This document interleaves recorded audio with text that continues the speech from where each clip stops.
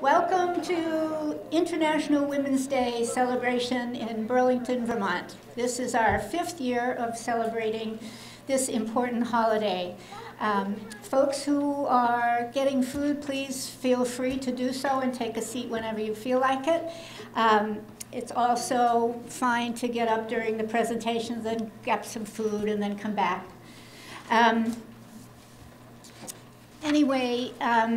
I wanted to welcome you here to this event, and it's the result of the work of this volunteer panel.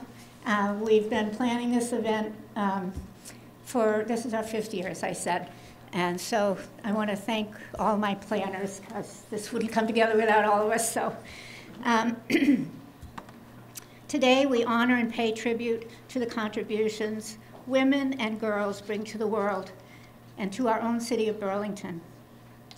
They bring to our communities intelligence, warmth, nurturing, strength, grit, and fire. Look around and see the women and girls who make up such an important part of the fabric of our city.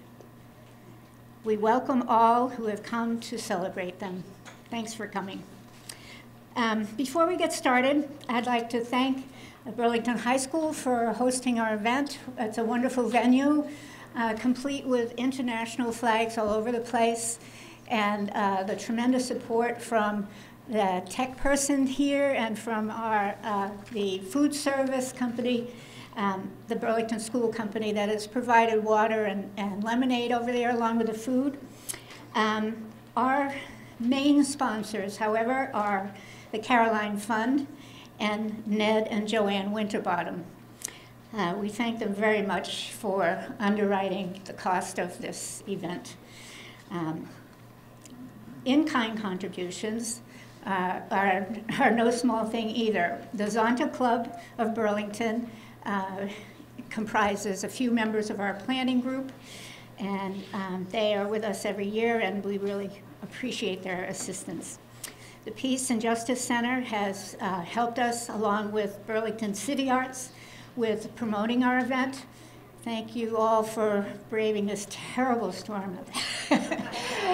So we've held back the weather, so hopefully we can get through our program here. Please see also the back of the program for additional contributors that have provided us with all this amazing food. Special thank you to Dvorka Gato, I hope I'm pronouncing your name right, Dvorka, who has also handmade some of the food that you find on the table over there. Our sponsors contributed generously what they could, but our shoestring operation could use a little more help. If you would like to support our efforts, we would greatly appreciate any contribution you could make. The donation jars are located along with the food on those tables over there. Thank you so much. A couple of housekeeping notes. The bathrooms are in the hallway that you entered from, off to the right-hand side. Snacks and drinks, also, you found those pretty easily. And feel free to come and go throughout the program as you like, but please do so quietly. Anyway, to start off our program, Moreau Weinberger, our mayor, just re-elected, who's unable to attend, has declared a proclamation in honor of March 8th, International Women's Day. And Doreen Kraft, who's the director of City Arts, is going to come up and read the proclamation for us.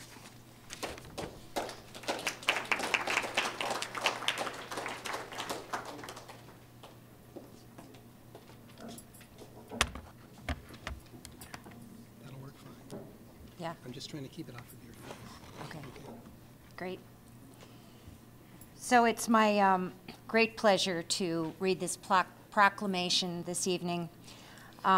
Whereas the City of Burlington recognizes the importance of ensuring the rights of women of all ages so they can lead secure, creative, healthy, and free lives, and whereas, in spite of international efforts to achieve equity, many girls and women struggle against discrimination and second-class citizenship, remain uneducated and poor, and are often victims of physical and sexual abuse. And whereas International Women's Day on March 8th provides a worldwide holiday to educate all people about the condition of women and girls throughout the world. And whereas the city wishes to use this day to honor and celebrate the contributions of women of all nations as mothers, daughters, grandmothers, relatives, friends, and colleagues to our society, and to recommit ourselves to respecting the rights of all women. And whereas the city wishes to take this opportunity to celebrate the diversity of Burlington's residents and to learn from women in our community about their experiences and their aspirations. And whereas the city welcomes and celebrates the arrival to our community of new American families, including many women, and whereas the city appreciates the contributions of the many women who work for the city of Burlington, delivering services and supporting the community, and whereas the city applauds International Women's Day honorees Sue Gillis, publisher of Vermont Woman, a local newspaper, Barbara Jordan, a fitness expert and advocate, Dolly Fleming, director of Mercy Connections, and Tarana Burke, originator of the Me Too movement. Now, therefore, I, Moreau Weinberger, mayor of the city of Burlington, wouldn't that be fun? The city of Burlington, Vermont, do hereby proclaim March 8th to be International Women's Day.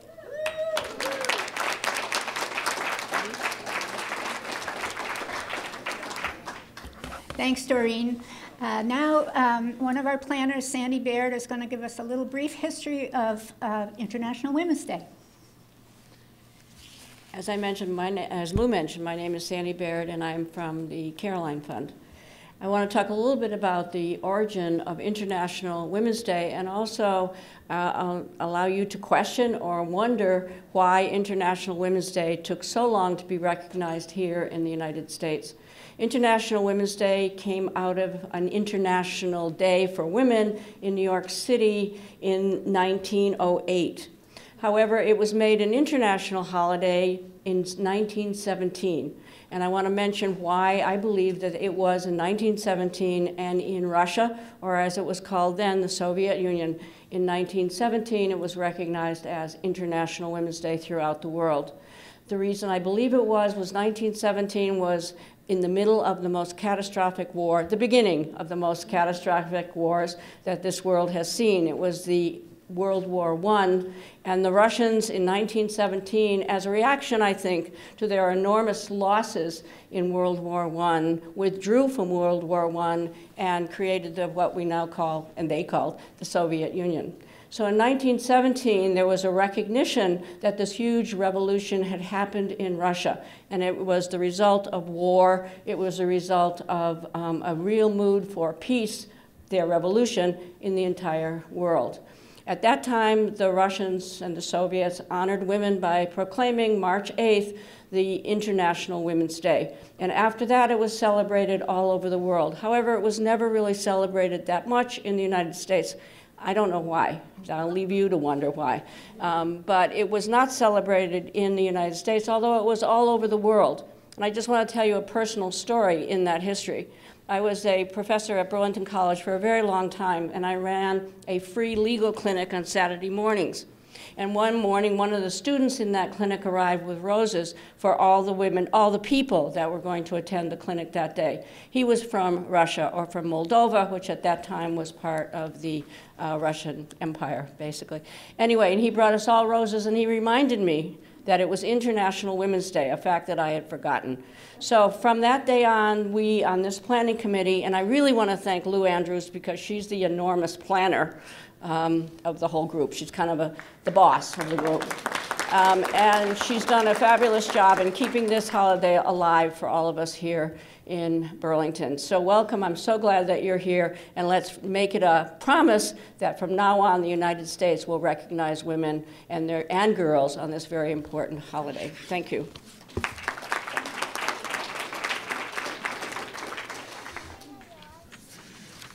Thank you, Sandy. Now we're going to have our guest speaker, who is Robin Lloyd, but Doreen Kraft is going to do a brief intro.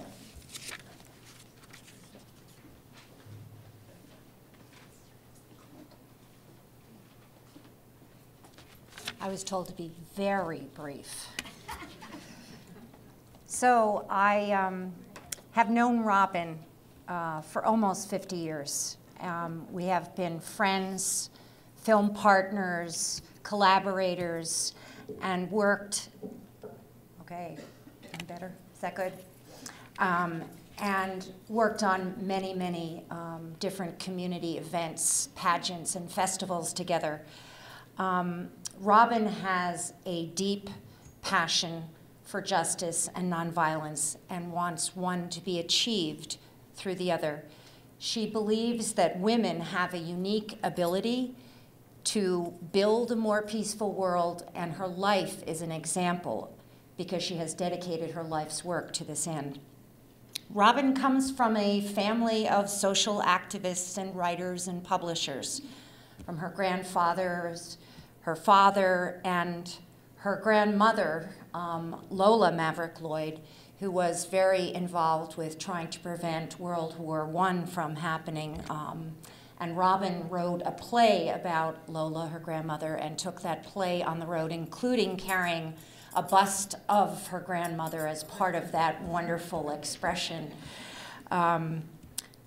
She is a founder, a co-founder of the Peace and Justice Coalition. She is a strong advocate and a member of WILF, and she is a tax resistor. She's even spent some time in jail. I didn't know if you knew that about Robin. I went to visit her when she was down in that nasty place. And not for a felony, you might say. Why? No, it wasn't for a felony. Robin was protesting, and she climbed a fence and illegally entered state property. But what did Robin do with that period of her life is she really got to know the women in that prison and to become an advocate for their causes, both inside and when her term was over. So tonight, Robin is going to speak about the significant moments in Burlington women's history, and I'm very proud to introduce you to Robin Lloyd.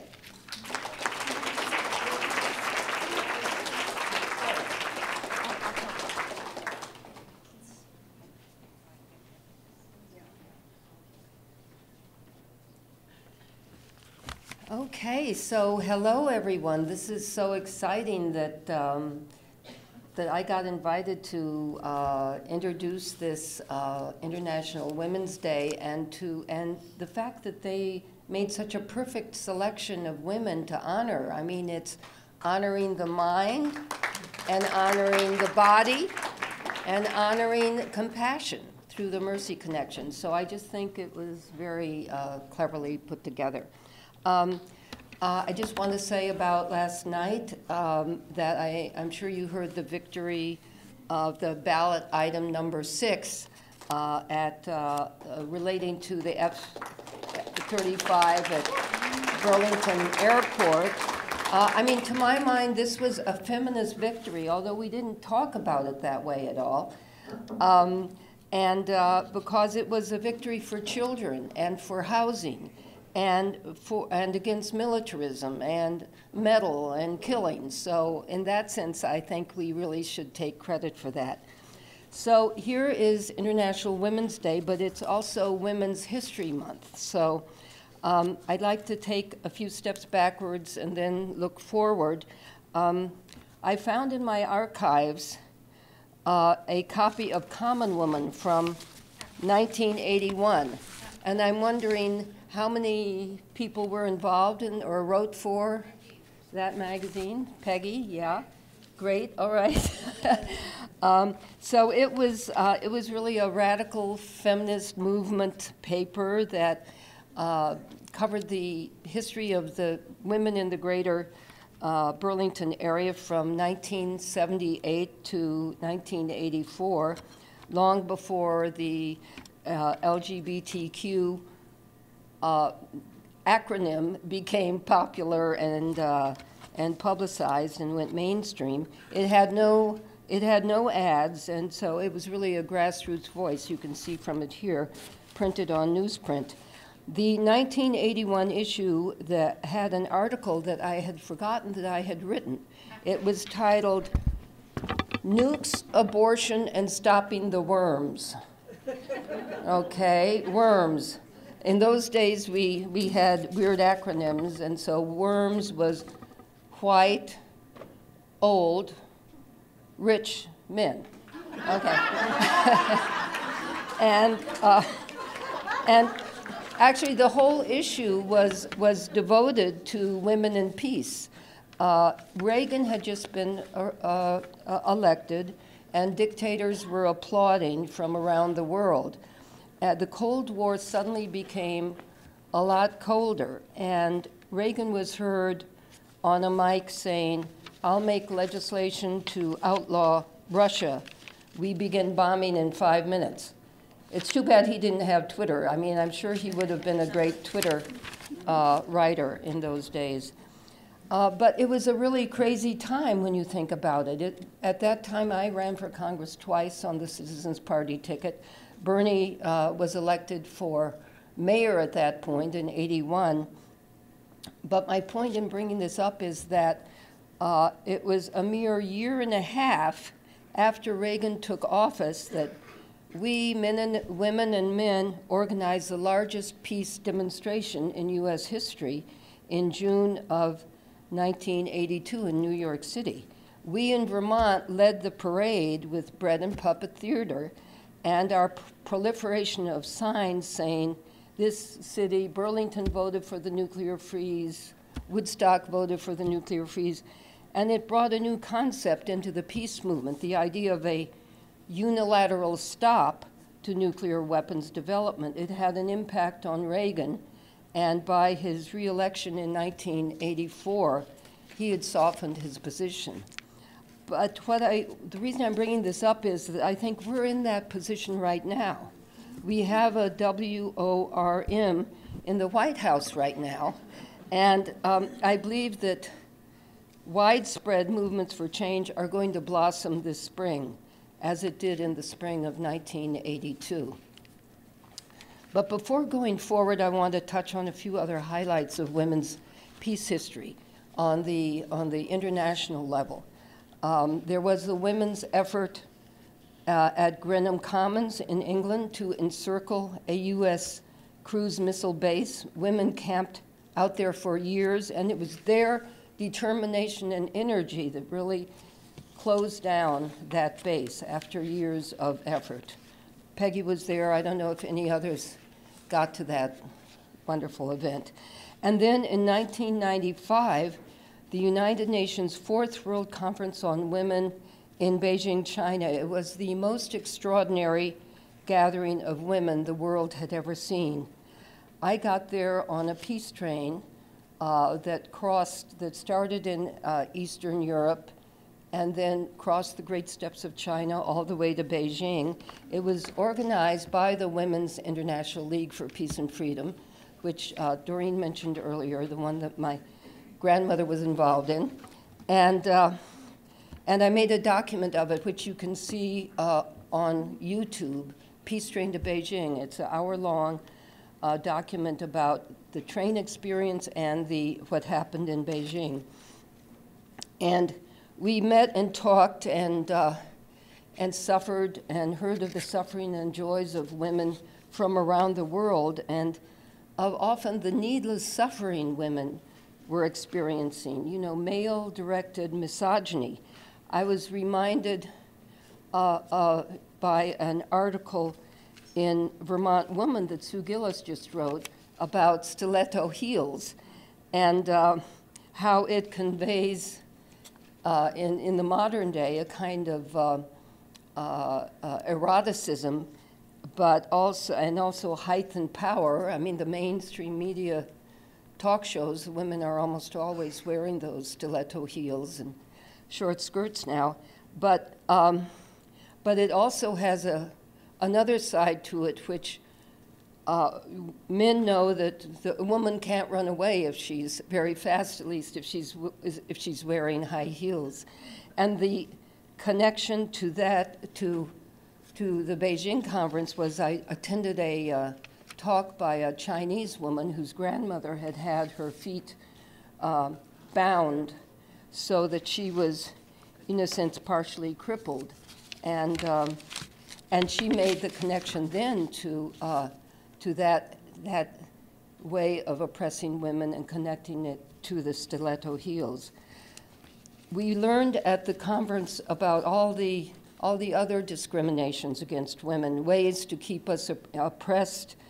And you know, what I came out of that was thinking was that it's one thing to suffer from poverty and natural disasters that are common to all people, but it's something else to hear directly from women who endure the deeply embedded male chauvinism and patriarchal systems that not only crippled women's lives in China, but, you know, in other countries, the dowry deaths in India that take place because some families are in conflict over the amount a dowry should be, and often the young wife is the victim. And then, of course, in African countries, the continued widespread use of genital mutilation for young girls. So, you know, there I became immersed in global sisterhood, really, and it has inspired me ever since. Women who are fighting multiple oppressions and winning their rights. And out of that came, I think, one of the amazing developments was a resolution passed by the United States Security Council called Security Council Resolution 1325. And this is a resolution that mandates that all, at times of conflict and in attempts to resolve conflict of wars in different cities, inside and outside of countries, rather, women have to have a seat at the negotiating table, and her signature needs to be on the final contract. There have been mixed results from this resolution. It was passed in 2000. Hillary Clinton was very supportive of it, but at least it gives women in conflict areas a handle with which to promote women's rights, which are often forgotten in the midst of conflict and resolution of conflict. And most recently, women have been the impetus behind the Nuclear Weapons Ban Treaty, which was signed by 122 countries and which prohibits the development, testing, production, manufacturing, acquisition, or even threatened use of nuclear weapons, and it will enter into force once it's been ratified by 50 states. The petition that it may be moving amongst you, oh, there, all right, Marguerite has it, is a petition from the Women's International League for Peace and Freedom to sign, and we will be, we already have something like 5,000 signatures that have been accumulated for that, but we need more. Finally, I want to point out one more example of women taking action for peace. Women joined hands and crossed the DMZ zone, the demilitarized zone between North and South Korea. Yeah, and they sent a very powerful message out that was, of course, ignored by most of the mainstream media. Women want and need to participate in international negotiations and foreign policy processes. War and peace should not be decided just by the men with guns. War affects all people, and peace can benefit all people, men and women. So, thank you. So, you know, let's go out and let's challenge authority and get ready for the many flowers that are going to bloom this spring. I think this spring will be like the spring of 1982. After a year and a half of Reagan, we will be having a year and a half of Trump. And I think people are ready for it. Whatever it may be called, there's the Children's March is happening, the Poor People's Campaign, which kicks off on Mother's Day, May 13th. the Peace and Justice Center is sponsoring a peace conference on the 12th of May. The anti-war groups are mobilizing as well, and definitely the yeast is rising. So the Me Too movements and the It's Time and Time's Up movements, together with Black Lives Matter, I think will be leading these demands for real democracy. So let's hope it includes a demand that our foreign policy shifts from blustering and threats to diplomacy and collaboration for peace. Thank you.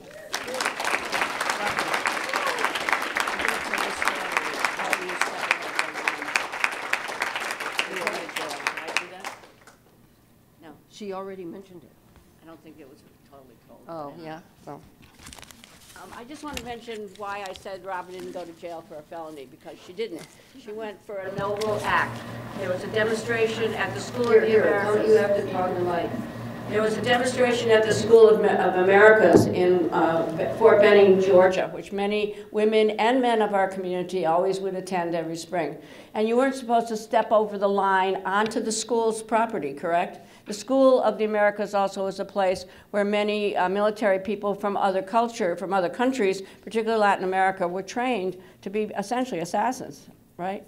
And so Robin was at these demonstrations where she went every year, and that year she did step over that line and then was put in jail for trespass, right? And she served, I couldn't believe it, for 18 months or something like that.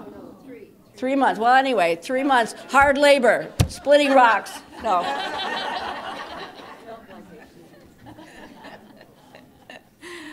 Well, thank you very much, Robin and Sandy. And I want to thank all of you. In fact, I'm going to take your picture because I am so happy with such a big turnout here. Thank you for coming. Anyway, so next up on our program is this. Now we're going to begin with our awardees. And first awardee is going to be introduced by Sandy Baird. Our first awardee is Suzanne, correct? Or Sue Gillis, who is a longtime friend of mine as well. She's a longtime resident of Vermont. She moved here from Connecticut in 1973. She was a political science major, I believe, at our university, the University of Vermont, where she got addicted to politics, and I bet you also she got addicted to women's issues as well. The reason we're honoring her tonight, for many reasons, just because she's a great friend, she's always in solidarity with other women, but also she's the publisher of Vermont Woman, which has been in existence since 1985, right? It's won many, many awards. It has always, always presented the voice of women and those who love women, and that includes, of course, a lot of men. And so she deserved this award because she has always brought the voice of women into our community. She's also commended them for all of their work and for their creativity. She's provided a real voice for women, and it is the longest continuous women's newspaper, I believe, in the country, right? Okay, so anyway. And also, she and I shared office at one point, and it was the most chaotic, but way creative office that I've ever been in because of Sue. Okay, Anyway. Sue, you want to come up and...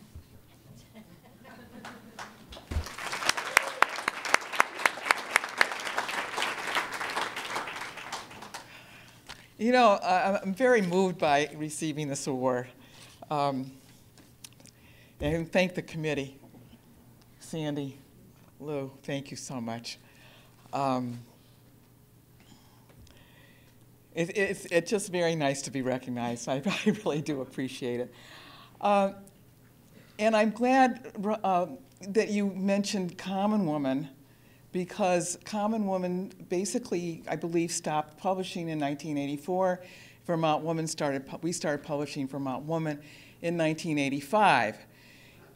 And I just want to say that the reason, there was an awful lot happening back then, but one of the things that was really irking me was that every single institution, including newspapers and the media, were owned and run by men. And what really bugged me was that these newspapers were writing about women and about women, what women thought, and they were being written by men. And I thought, well, gee, women are different from men in many ways, which is lovely, and have their own opinions and their own way of thinking about many, many issues that don't necessarily coincide with those of men. Like war and babies, for instance, and health care, just to name a few. And also back in 1985, which is very hard for maybe most of us to remember, is that in Vermont there was no newspaper at all owned or run or financed by women. So Vermont Woman was birthed during that particular period, and also it was very uncommon for there to be women judges or women lawyers or women doctors or women carpenters or engineers. Now, all these years later, almost 35 years later, it's a different story, it's a different scene, and we really and truly have come a long way in many, many areas. And here we are in 1918, 2018, and we have a Me Too movement and a Time Out movement, and the children at Parkland, Florida, coming forward and making their voices heard and known.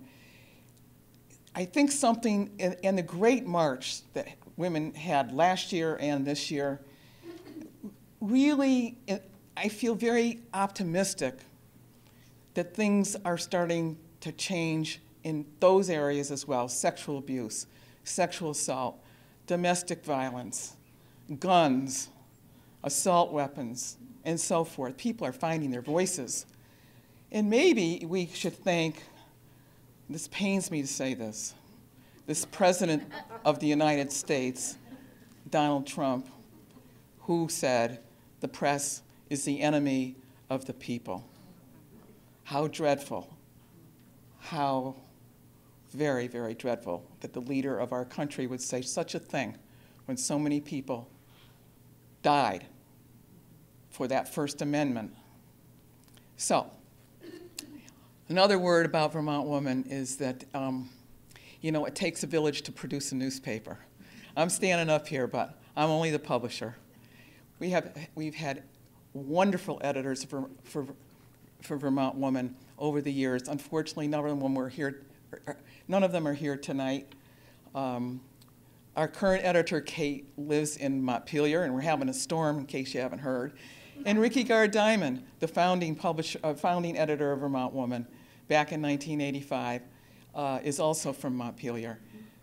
Wonderful, wonderful editors. And Margaret Miknowitz now lives in New York City.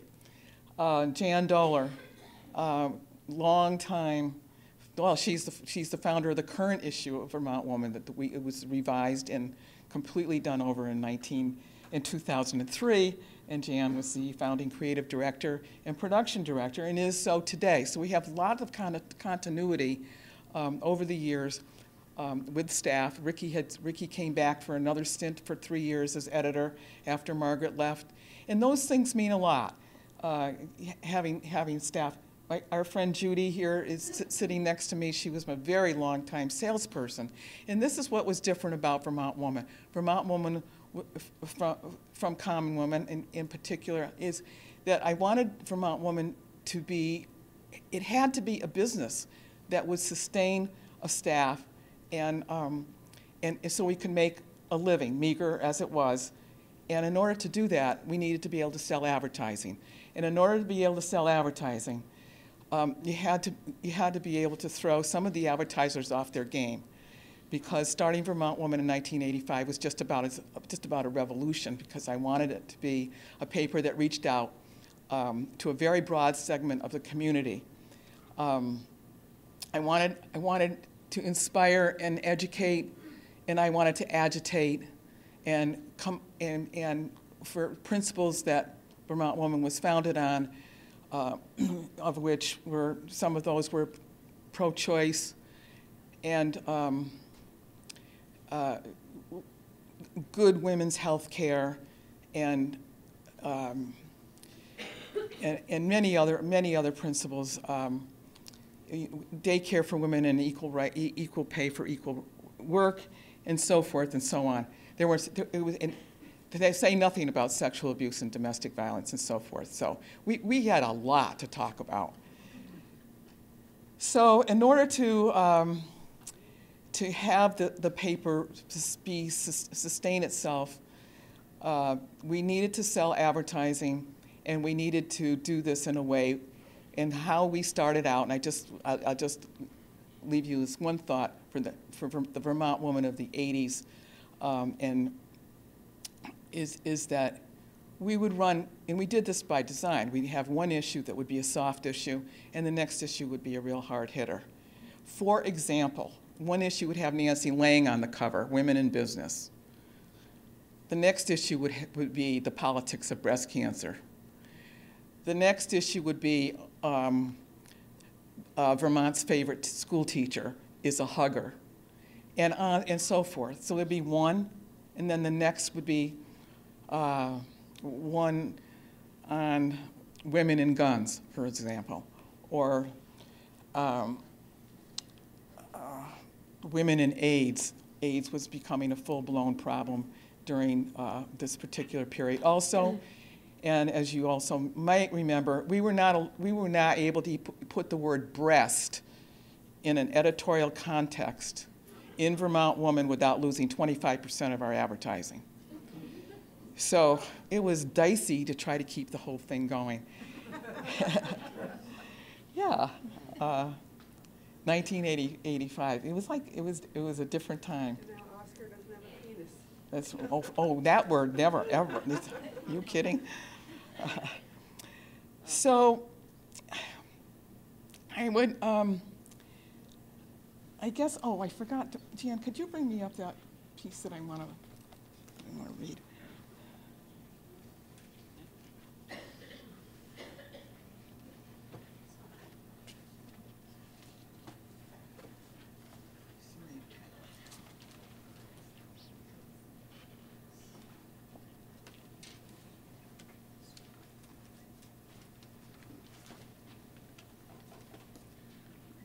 I hope you all know what Vermont Woman looks like, but this is it.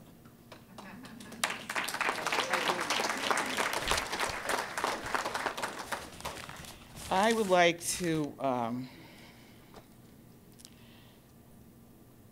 read you something to end my little thank you speech here. Thank you very much.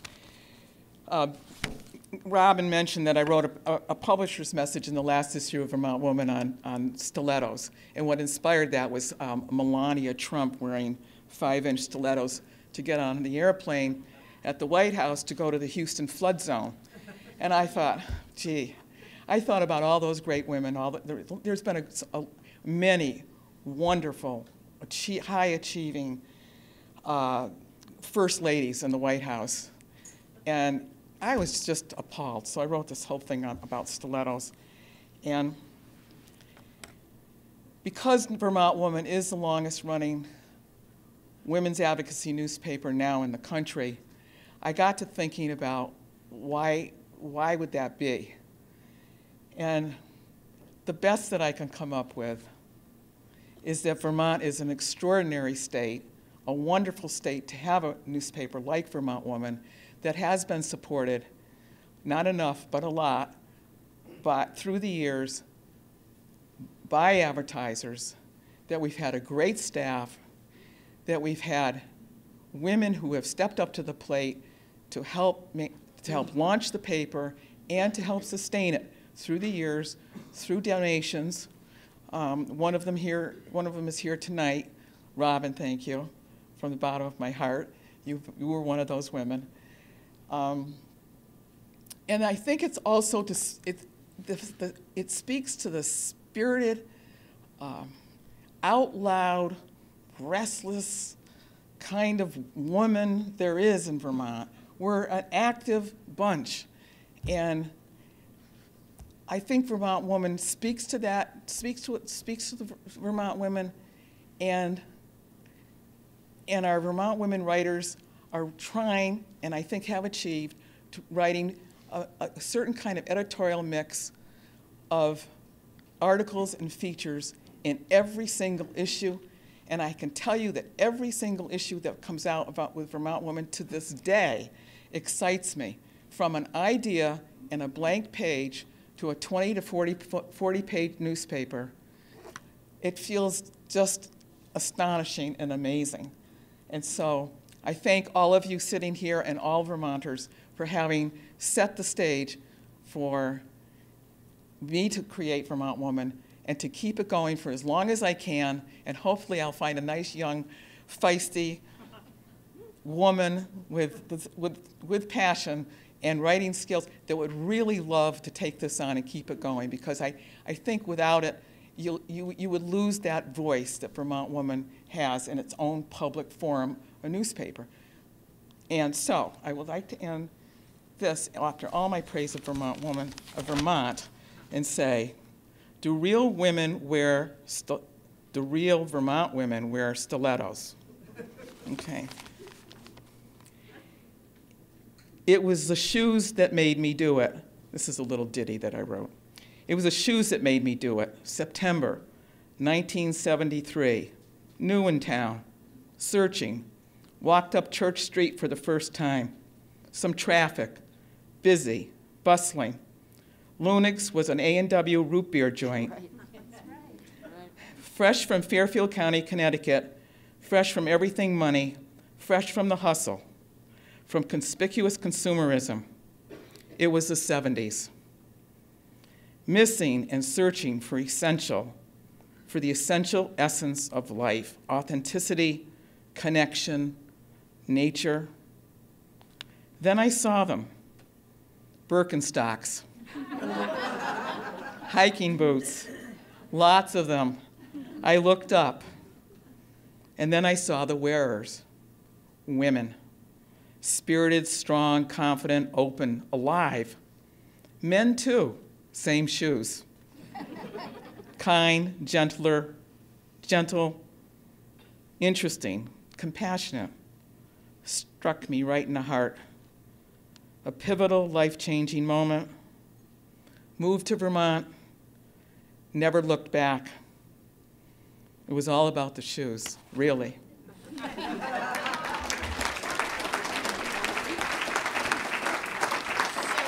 Thank you. Let me turn around. Wow. Look what you're going to get, Dolly. Thank you very much. Thanks. Thanks. So we hope the awardees will stick around afterwards so we can take lots of photographs. Next up, our next honoree is going to be introduced by Ellen Sklar. First of all, you are all amazing. I have to tell you, I was the holdout. I wanted to postpone tonight, cancel it. I will never be a real Vermonter. Because you're all here. And I apologize for my emails to my fellow committee members. Today we are honoring Barbara Jordan, who has contributed so much as an exercise trainer and wellness counselor for older adults. For more than 35 years, she's worked with seniors, focusing on holistic approaches to wellness. Currently, she teaches classes at UVM and at the Miller Center in Burlington. Until recently, she also taught at the Winooski Senior Center and Wake Robin Retirement Community. And her following from each of these places are here tonight. In addition, she's a National Senior Olympics medalist and has won numerous national championships in masters, track, and field. As Barbara was growing up in New Jersey, there were limited sports for girls because this was pre-Title IX. And so sports were not mandated at all for girls. However, physical education was always her favorite class. Although in high school there were no sports offered for girls, she was an active majorette. Is that a sport? Not so much. She went on to Springfield College in Massachusetts, where she got a degree in physical education and health, played a lot of intramural sports, and was part of the gymnastics club, and was president of the Physical Education Majors Club. She moved to Vermont in 1969 when Paul, her husband, accepted a job as physical education teacher and football coach at South Burlington High School. Soon after that, she was recruited to teach the newly formed South Burlington High School gymnastics team. Barbara coached the team to 2 state championships. In 1985, a classmate from Springfield College, who was the track and field coach at UVM, was working with a UVM physician on a research project entitled The Effect of Training on Insulin Resistance of Aging. Barbara was asked to take over as the trainer coordinator of the study. At the end of the study, the participants didn't want to stop their exercise programs, and that was the start of Barbara's fitness and aging class at UVM. 2 of those students entered the first Vermont Senior Games, and that introduced Barbara to a program that has been so important to her personally and professionally. She thought, when I get old, I want to join them. Starting in 1987, she started training and has been with the Vermont Senior Games since then, and is currently Vice President of Vermont Senior Games Association and Chairman of the Games Committee.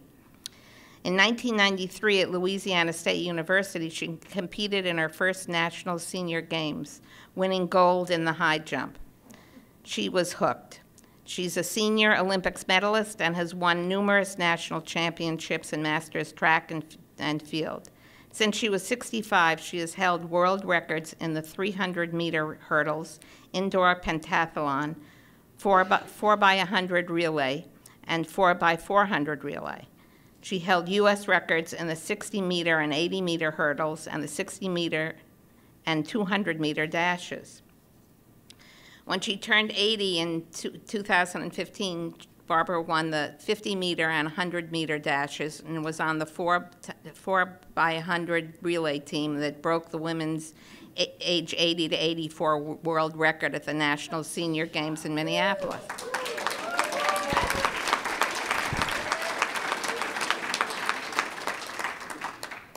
She's been inducted in 6 athletic halls of fame, including the USATF Masters, Springfield College, Fair Lawn, New Jersey High School, and South Burlington High School, all their athletic halls of fame. These are obviously remarkable accomplishments and worthy of the recognition we're giving her tonight. But what has also drawn us to nominate and award Barbara is that what she has added to the lives of those who have been fortunate to be her students in the senior fitness classes. Barbara's commitment to her students and their health is never ending. She continually models the correct way to exercise so that her students will get as much from their physical activity as possible. She's always on the lookout for a better way to do an exercise and will alter a method she has used for a long time if she feels it will improve her students' performance. Recently, for example, we have gone to shake and wiggle as a way to include our lymph systems. Did you ever realize your lymph system needed exercise? This is that just added to the list of organs and body parts that we activate.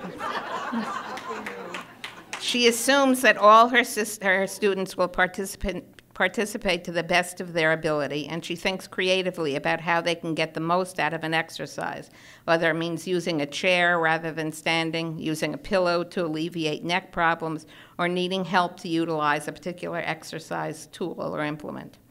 She incorporates all kinds of exercise into the class, stretching, Pilates, yoga, Tai Chi, to introduce as many approaches as possible to help students find a method that is comfortable for them. At all times, Barbara reminds us that our spirit, our mind, and our bodies are connected. Starting each class with a discussion of the word of the day, she reminds us that our focus on thinking and feeling are as much a part of our successful exercise as is the moving of body parts. The emphasis on the importance of spirit and attitude became most evident in 2013 when Barbara had 2 surgeries close together for breast and lung cancers. She maintained her exercise routine and inspired her students with her positive attitude about her health, her treatment, and her refusal to be discouraged by her new role as cancer patient. Barbara is always interested in the lives of her students and is supportive of those who are new to the class. She notes events happening in her students' lives and acknowledges their birthdays. She worries if a student is absent from class for more than a day or so. She encourages camaraderie among students and makes sure there is a positive feeling among the class as a whole. For those who have been involved in athletics during other times of their lives, they are in a class led by a super athlete. For the rest of us, we have found a place where we can be respected just for showing up and are encouraged to stretch ourselves to be as healthy as we can. Recently in our class at the Miller Center, Barbara has moved from introducing a word of the day to a saying of the day.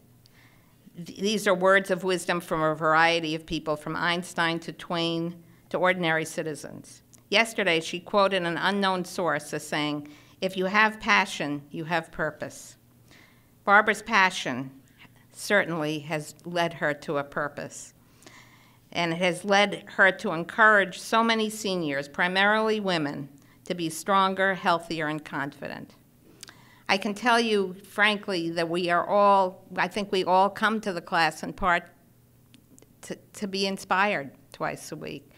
And I know from an email I received from her son that her family has absorbed this inspiration. Her sons and her 3 sons and 8 children are continually inspired by her. So it's with great pleasure that we honor you tonight. Barbara Jordan.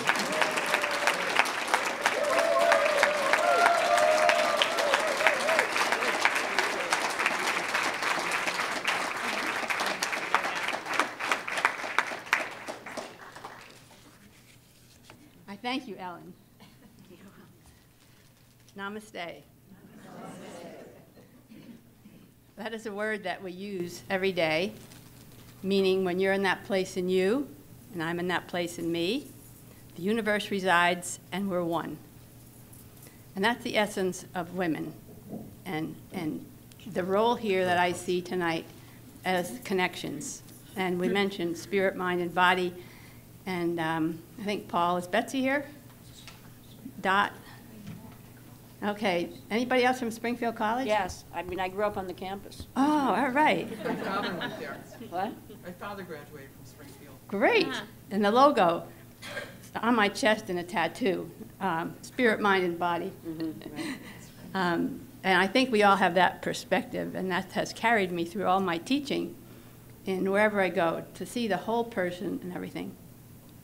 So tonight I honor you. Namaste. When you are in that place in you and I'm in that place in me, there's just one of us. And that's an incredible thing. And I found that music somewhere, and it's a song called Namaste. And I took my Tai Chi class and made it fit into the music. So every morning when we start with it at UVM, and at Miller they like to end with it. So, but we do that all the time, and it's just a really great, a whole body experience. It's physical, it's mental, and it's spiritual. And so I am honored tonight and thankful for you, this committee, for honoring me, and I honor all of you, and Sue and Dottie, congratulations to you both too. As you said in the beginning, we have one spirit, one mind, and one body. And we have that physical, mental, and spiritual aspect. And as I see the evolution of people, and mostly females, when we were younger, our bodies were the thing, and our circumstances were everything. And as we grow older, we kind of, and I can talk from experience now, my physicalness is not as good as it was. I think I had to give up my competition after I set those records with Flo, who's sitting over here now, and she's kind of taken over. She's a year older than me, so she gets the records before I do now. And so my body is not as strong as it used to be, although I still work out, and I still teach all my classes, and I am so grateful for all of my students. I want you to just stand up, everybody here that's taking a class right now.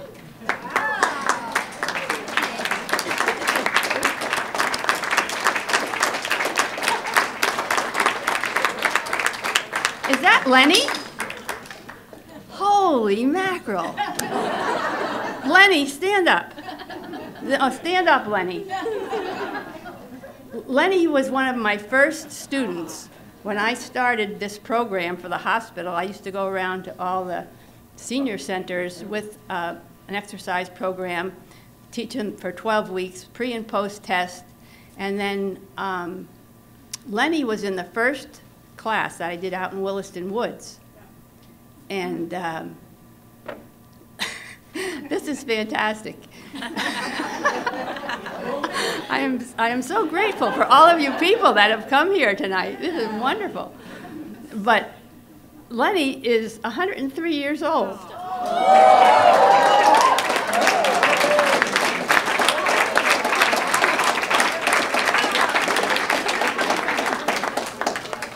And he's still doing my exercises. When I left the program, I would give them a tape, Winooski, and there's a couple of Winooski people there too. That's great. Rita runs a great program, and Wave. Those are my Winooski people over there, and they have a DVD that I left with them. And Mark, yeah. it's a good thing we only have one birthday every year.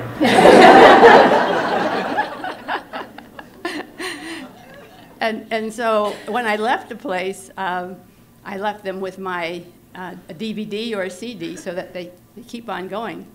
Wake Robin still uses theirs once a week on Saturdays, and we just celebrated a birthday with Ruth Partridge. She was just 100 years old, and she's still doing the exercises.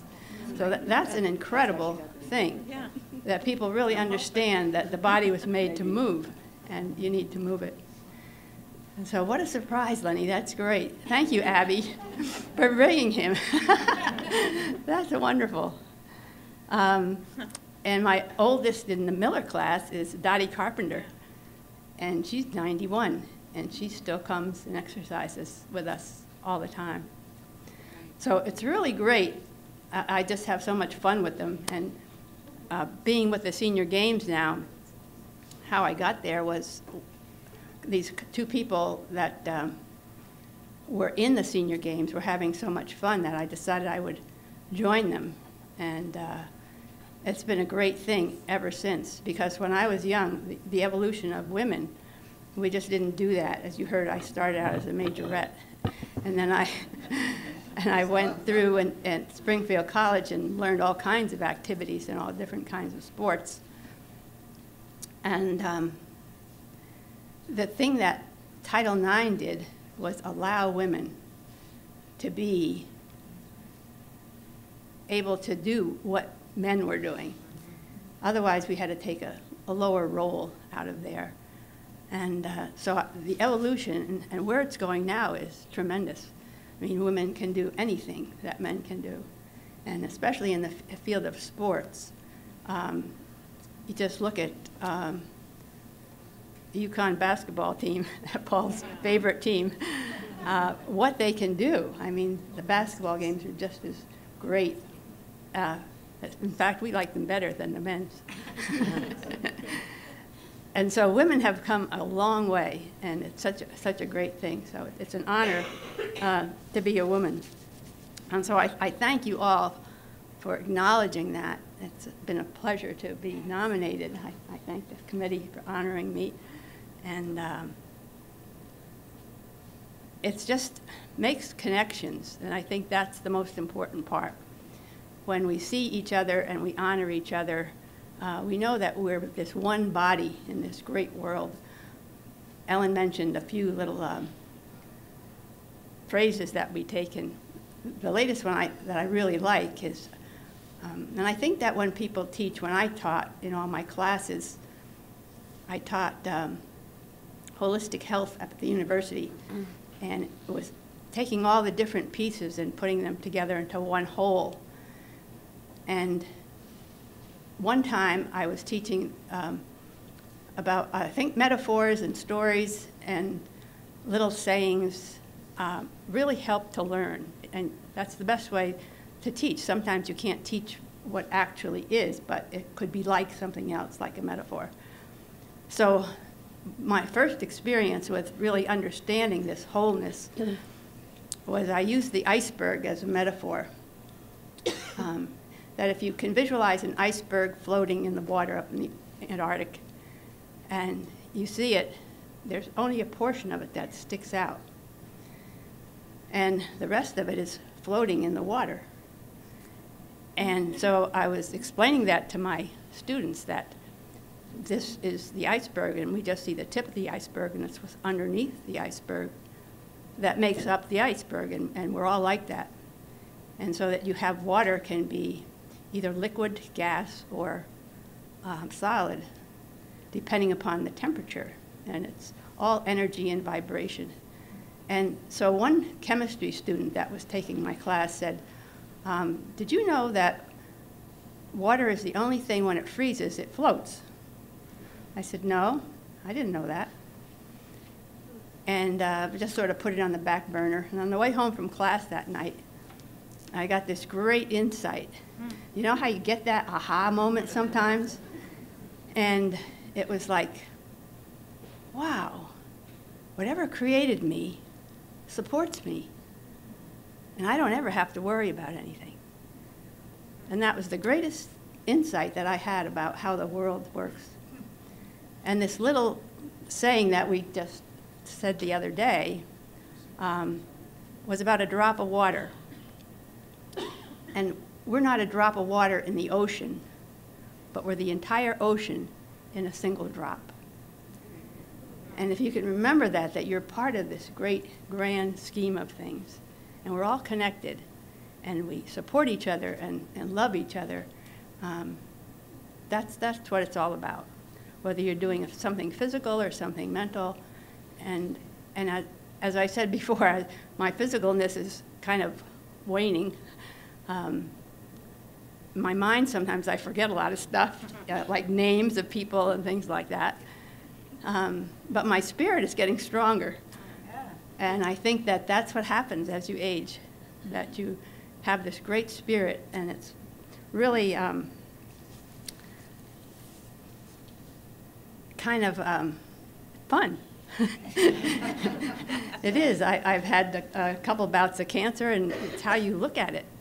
And you can either be grumpy or sad, that doesn't help your body, or you can say it is what it is, and you deal with it. So that's how I choose to live my life. And you mentioned being an inspiration, and I think that that's how people grow and learn, is they're inspired. So how do you get inspired? And I think that one story that I really like, one of my favorite stories, is a Sufi story about a person who was wondering what these people, 3 people, were doing, laying bricks. It's a story about these 3 masons. You may have heard of it. And he came up to the first person and said, what are you doing? And he said, I'm laying bricks. What the heck do you think I'm doing? And he went on to the next, and he said, and what are you doing? He said, oh, I'm trying to make a living. I got to keep my family healthy. He came up to the third person, and he said, and what are you doing? He said, I'm building a cathedral. And so it's your attitude that determines your altitude and where you go and how far you go, how you see things. Okay, and I'm going to leave you with one thing that inspired me. I get inspired by listening to some music, and Karen Drucker was a person who wrote this a song. It's called The Power of Women. It's the power of women, united we stand. We're making a difference when we join hands. It's the power of women who will heal the world. Every color, every race, through the ages it's been shown that women have compassion, and show the way to a world filled with peace and love. And that's where I hope that we're all going. Namaste.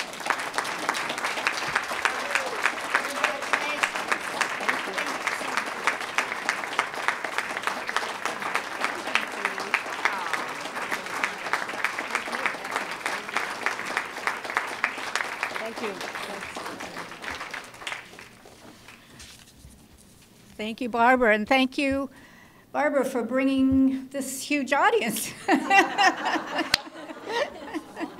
Yeah. All right, we have our final awardee is going to be introduced by Molly Hooker-Hatfield. Thank you. Hi, thanks for coming. I'm Molly Hooker-Hatfield. Mercy Connections Executive Director Dolly Fleming has over 40 years of executive experience within the nonprofit arena. Dolly served 12 years at the United Way of Chittenden County in multiple roles. She's been a consultant, trainer, advocate, and facilitator for nonprofits throughout New England. Dolly has served as executive director to such organizations as the Vermont Foundation for Children and Families, Mobius, the Mentoring Movement, Community of Vermont Elders, Council on Aging, Institute for Program Development at Trinity College of Vermont, Learning Innovations of Vermont. Dolly loves poetry, reading, nature, family, and the privilege of being a steward of mission-driven organizations. She has a big, beautiful, and extended family and lives with her beloved partner, Francis, in Burlington. Of her career working with communities, organizations, and individuals, men, women, boys, and girls, Dolly says, I feel I have been called to help people rediscover their loveliness and potential, as many have forgotten or never learned how truly wonder-filled they are or can become. It's my pleasure to introduce Dolly Fleming.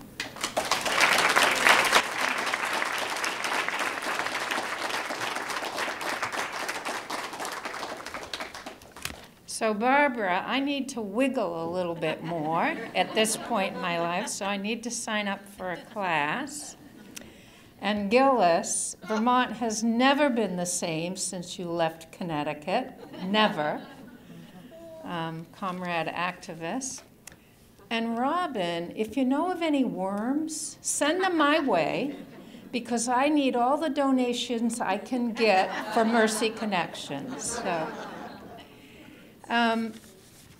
thank you. I am usually the one bestowing honors upon others and not the recipient. So it's a little uncomfortable for me. But I was coached to be gracious tonight. So thank you, really. I'm touched. So in, I think it's the Maasai tribe, this thing is a little bit in my way here. In the Maasai tribe, when they greet one another, they don't say, hello, how are you? And they say, how are the children? That's the first thing. How are the children? So let's play with that and apply it to International Women's Day and women here in Burlington, Vermont. So as I greet you, I would like to say, how are the young baby girls? How are the adolescent girls? How are the teenagers? How are the young adult women? The unemployed women, the women with addictions and trauma and mental illness, the women without hope, the women in the nursing homes, the women in the jail, 140 tonight, 5 miles from here, the women left out of the priesthood, the women at the food shelf, the girls in the streets, the caregivers, the women who are trafficked, our transgender sisters. How are the women? Regrettably, when we ask how are the women, our answers can be rather disturbing. There are so many problems: sexism, misogyny, discrimination, gender bias, ageism, economic gap unbelievable, trafficking.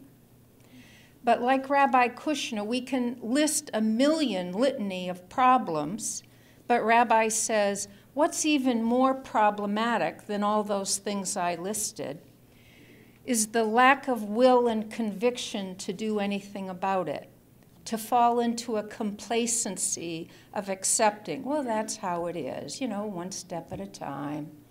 We're always going to have women who are trafficked. We're always going to have women in a sub-quality nursing home. Kind of accept it.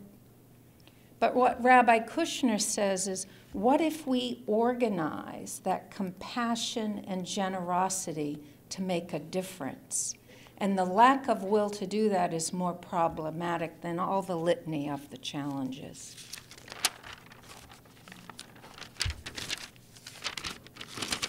Justice and change don't just happen. It is the result of constant collective hard work.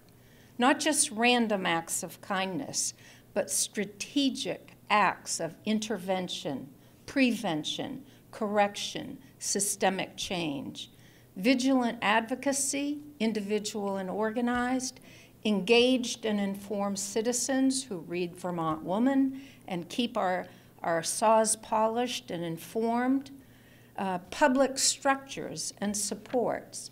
I'm fortunate right now because I have the privilege at working at Mercy Connections, which might be considered one of those public structures. And it's all about empowering women, helping women discover their loveliness, their potential, their dignity, and to achieve greater degrees of self-sufficiency. And what a privilege it is to do that. What an honor. Founded by the Sisters of Mercy. Are there any Sisters of Mercy here tonight?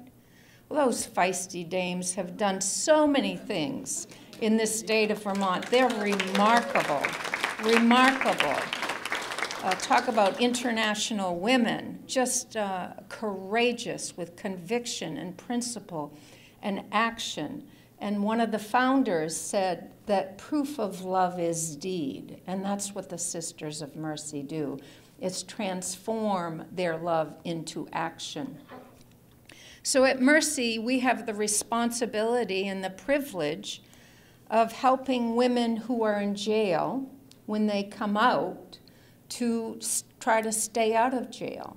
So it costs $45,000 to $80,000 a year to house a woman who's in jail, and it costs us less than $5,000 a year to help her stay in the community and reduce risk behavior. And we do that because women in the community come together and decide and choose to have a relationship, a mentoring relationship, and help that woman. 98% of the women in jail are poor. Most are victims of trauma and abuse and addiction. Is jail the right place? Hell no. So we are a part of a movement to try to reduce incarceration and reduce jail as the strategy. Am I saying people are blameless? No, but the bandwidth of being able to make choices has been eroded. It's really difficult. So we work with these wonderful women who are coming out and reframing their lives and transforming their lives. We work with aspiring entrepreneurs. In 1989, the Women's Small Business Program was founded with CEDO and Trinity College, and it still exists now. So we help women make informed decisions about owning and operating a business. We also work with women and men, but predominantly women who are poor and suffering the tyranny of poverty and how absolutely challenging that is. And we work with immigrants, new Americans. So that is the privilege that we have at Mercy Connections, empowering women. I'm going to read, I like to take poems and then redo them in my way. So David White is one of my mentors, a poet and a writer, and he wrote a poem called What Interests Me, and I've played around with it and written my own version, and here's a mini part of it. It doesn't interest me if you're a Democrat, Republican, progressive, or independent. It doesn't interest me if you have a college degree or many, a title, a portfolio, or a trust fund. It doesn't even interest me if you're conservative or liberal. I want to know if you care about the dignity of women, if your heart is awakened to the joys and sufferings of others. It doesn't interest me if you have a country club membership or a scheduled flight to the Bahamas. I want to know if you care that our jails are overpopulated, that women have food for their families, a legitimate seat at the policy table, a decent way to get to work on a cold winter's day. I want to know if you're prepared to work in the world, to change the harsh edges for those living in the margins. If you're willing to live and advocate day by day with the uncertainty of victory, but the sure conviction of cause. I want to know, as we continually discover that the present system is irreconcilable with our vision, that you will stand up with a lamp and that our sights will not be diminished to fit the status quo. I want to know that we will all band together and that banding together and standing together is more important than branding and divisiveness. I want to know if you're willing and prepared, when you think we're all too timid, that you encourage us to be bold. And when you think we are too fierce, that your counsel softens never our sense of justice, but our self-righteousness. I want to know if you care about our sisters.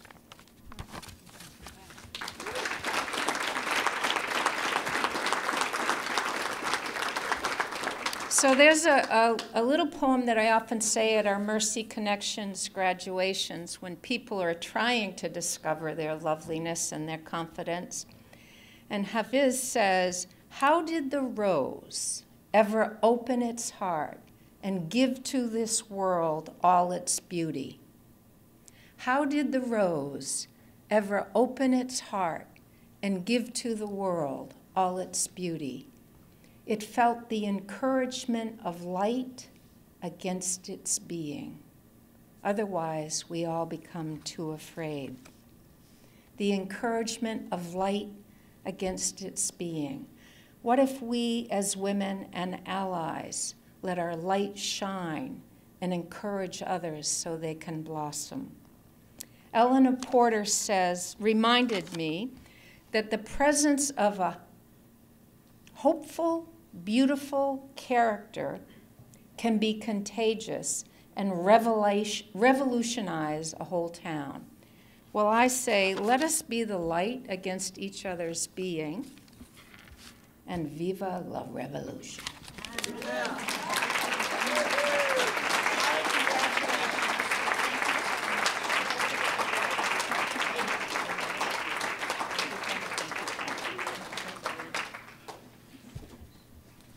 Thank you, Dolly. I'm going to keep this lower now. Okay, we're going to pay a brief tribute to, in absentia, to Tarana Burke. She is the originator of the Me Too movement, and we have a little video that we're going to show you with Jeff's help after a little introduction by me. Tarana Burke is a social activist and the original creator of the Me Too movement.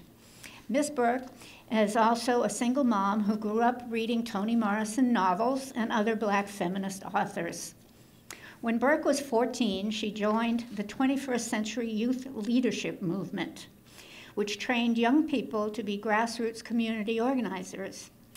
Her first project was in 1989, organizing against Donald Trump, who was taking out full-page ads in New York City calling for the death penalty for the Central Park Five, a case of 5 teenagers wrongfully convicted of rape who spent time in jail until a serial rapist confessed to the crime.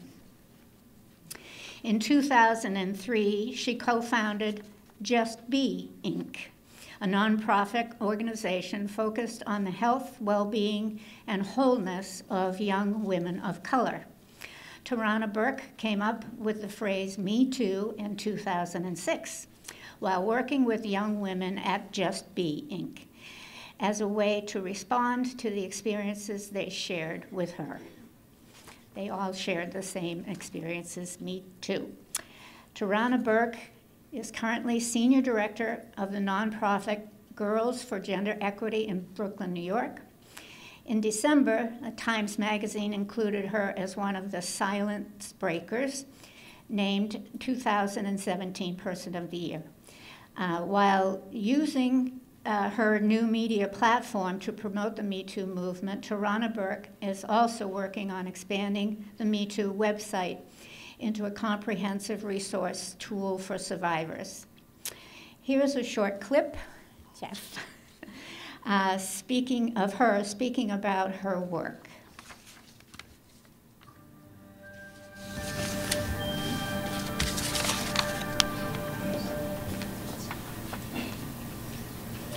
Thousands of women are using 2 words on social media to identify themselves as survivors of sexual harassment and assault today. It happened to me too.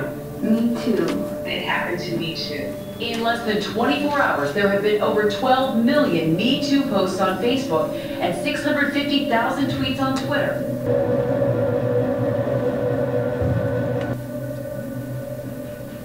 I have been organizing since I was 14 years old. My life has been centered around social justice work. And I have, for the last probably 15 years, been really focused on women and girls of color. But during that work is when we realized that the girls that we were working with were encountering sexual violence in various ways. I met a young girl when I was pretty young myself.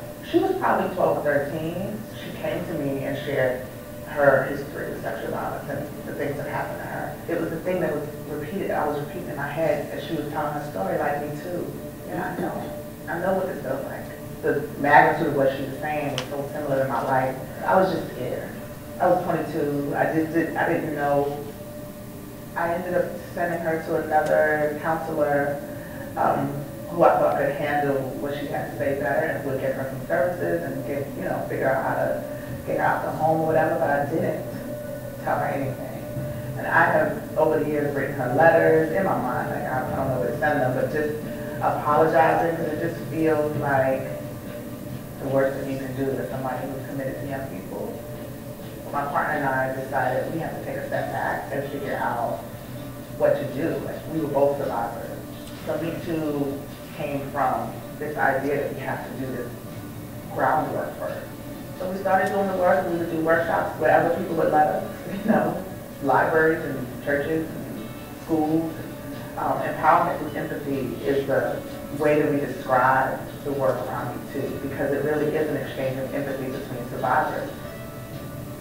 I think when I became a mother and have a daughter, it really set with me that I wanted my daughter to live in a world that saw her, that recognized her, and acknowledged her power. And a lot of the work I'm doing in this world is so that they have the kind of world I want them to live in. You could say you're not alone, you're not alone, you're not alone as much as you want, but the empirical data that we have generated from this movement is just forever existing. And that's how fortunate it is, because predators keep being revealed. Like, this is not about predators. This is not about individual people. It's about systems. If we keep dealing with the individual people who pop up, it's like playing whack-a-mole, right? It really is. After a while, it's just like, oh, look at this one, and then that one, and then we're always surprised. Oh my God, I can't believe this beloved person. It's like, there are systems in place that allow sexual violence to flourish. And if we don't change our conversation to talk about patriarchy and privilege, we will have the wrong conversation.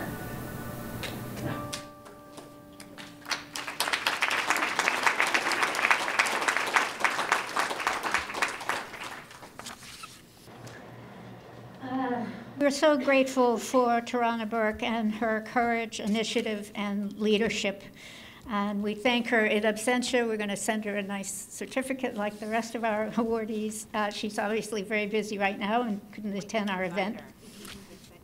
Pardon? Yeah, we did invite her, but she was not able to make it. I think empowerment with empathy, I think a great thought for us to hold on to there. So I just wanted to ask if there are people in the audience who might like, we do have a couple of mics that we can pass around. If anyone has something to say about how the Me Too movement has affected you. Well, I just want to say that I'm glad you honored Tarana Burke, and I would also like to remind people that the phrase sexual harassment didn't exist until the early 70s, when the feminist movement, and people like Catherine McKinnon and others did that work. And it obviously took 40, 50 years for that to sort of reach a more general consciousness. But I just don't want us to forget that it started back there, you know, and this is how long it took. And I'm really glad that it's getting the attention it needed all these years, and we should also watch out for the backlash. Yeah. Thank you. Anyone else? Okay. We also have a woman who's come up and said she has a poem that she would like to read. Barbara, are you out there somewhere?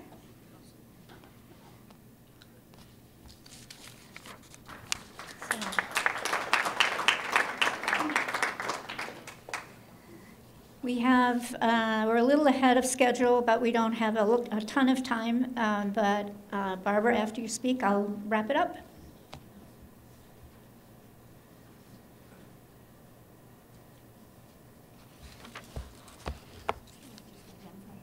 Yeah, I will. I'm very happy to be here. I don't live in Burlington. I live in Corinth, Vermont, and spent a great deal of my adult life in Europe.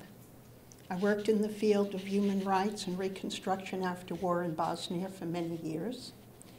I've worked on different projects with the Women's World Summit Foundation.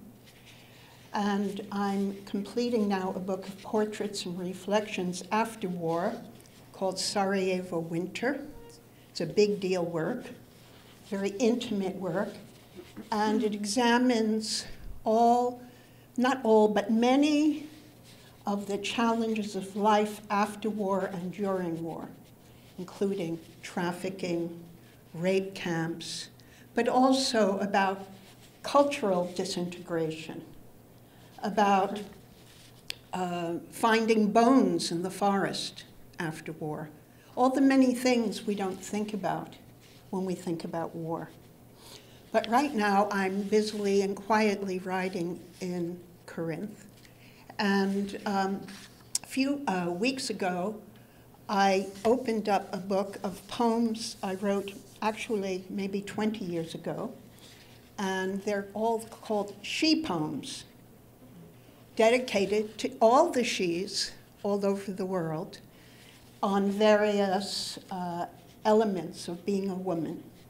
So I thought I would like to just share this one with you.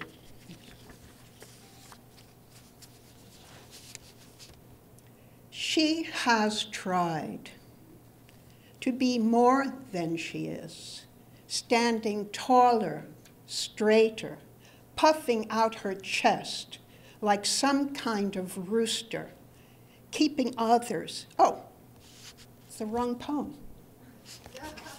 I did this a few weeks ago. Okay. Up here, excuse me, at a poetry, at a theater event that was women in theater, I think, all around the world, and that was, okay. No, here we go. It's not, she has tried, I have to say, she really has tried and integrated many parts of herself. But now, this is maybe before she has tried, but she would like to try. She does not know, okay? She does not know how she is like water, like silk, like the earth opening at her depths, a mystery not to be solved or disturbed.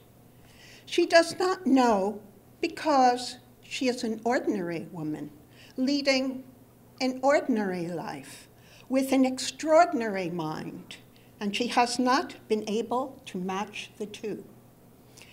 She does not know because she does not have a full-length mirror reflecting on all sides like a many-petaled lotus, the kind of deceptive mirrors and soft lights you find in Bendel's in New York or Harrods in London, where women, fat or thin, look more beautiful at that moment, more exquisite than at any other time, though you know it is a lie. Because we are congratulated for what we are not rather than for what we are, even though we are now told otherwise. She does not know her own beauty because she does not have a scalpel to dissect her mind, which is so lush that it requires a machete to forge a path through the rainforest and a map to the cheetahs and startling orchids dwelling there. Nor does she have a kaleidoscope to appreciate the angles of changing perception, mutating in a dance, melody, rhythm, truth, fear, courage, entangled in robust vines. May the variations on a theme never end and always contradict in unexpected ways. She does not know because, like most of us, she cannot feel it in her skin, in the animal of her, in the coursing of her blood, behind her eyes or in her belly, where dignity is felt, or in her heart, craving love that can accept the fullness of her, the indecision of her, the desperation, the pleasure, a wild, solitary journey, unique and yet the same for all of us. She does not know because she still thinks she should be not who she is, but someone else, someone more intelligent, more fertile, more luscious, more independent, wealthier, smoother, so much kinder and so much more. She feels deficient as she turns the pages of magazines or sits in the cinema looking at women, most of whom have eagerly sacrificed themselves to the gods, animals in a slaughter to be what they are not and never will be. But the illusion is effective, and in the end creates a massive freeze of the spirit. I have seen this woman now, working for years to come into herself, like lambs coming into the gate, like the brook feeding the pond, like the slow scything of an expansive field, bringing it in before the rain rots the hay. I have seen her all these years in such discomfort, a jagged rock rubbing away tender skin, screaming from hunger, from some hungry, desolate place, so that she screams even when she speaks gently.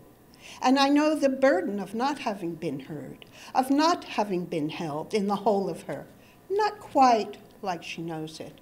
But I have walked so close, and I can say, she has worked hard, worked well, and just now the signs are showing.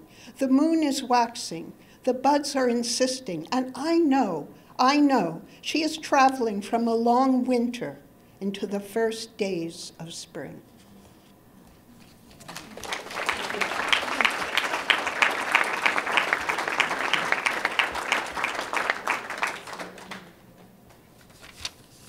Thank you for sharing that.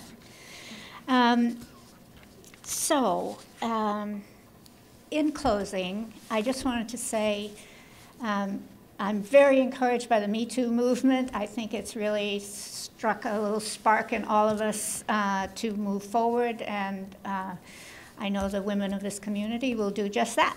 So, as we close, please remember our tip jars, which are over there, our donation jars on the food tables. If you'd like to contribute to keeping this event going each year, we would really appreciate it. And it's our hope that today's stories leave you feeling inspired, and that each story strengthens and enriches us all. We're sisters, we are a strong community, and we stand up for each other. Thank you so much for coming. Good night.